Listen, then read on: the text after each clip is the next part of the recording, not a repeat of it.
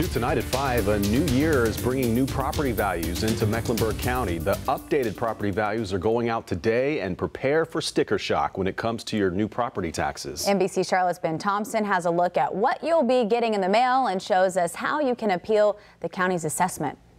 Well, the good news is if you've bought any property in the last few years in Mecklenburg County, it's probably gone up in value.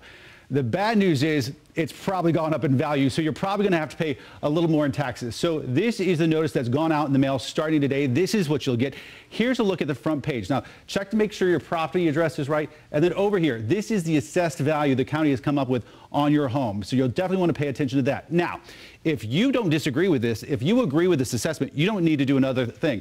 It's down here where they start talking about the appeal process and what you need to go through to do that. On page 2, take a look. These are all the reasons why you can appeal it. Things like higher than market value, less than market value, or talk about comps. You hear real estate agents talk about comps, other comparable properties in the neighborhood. And these are the reasons you really can't appeal. Finally, this last page, this is the actual form that you fill out.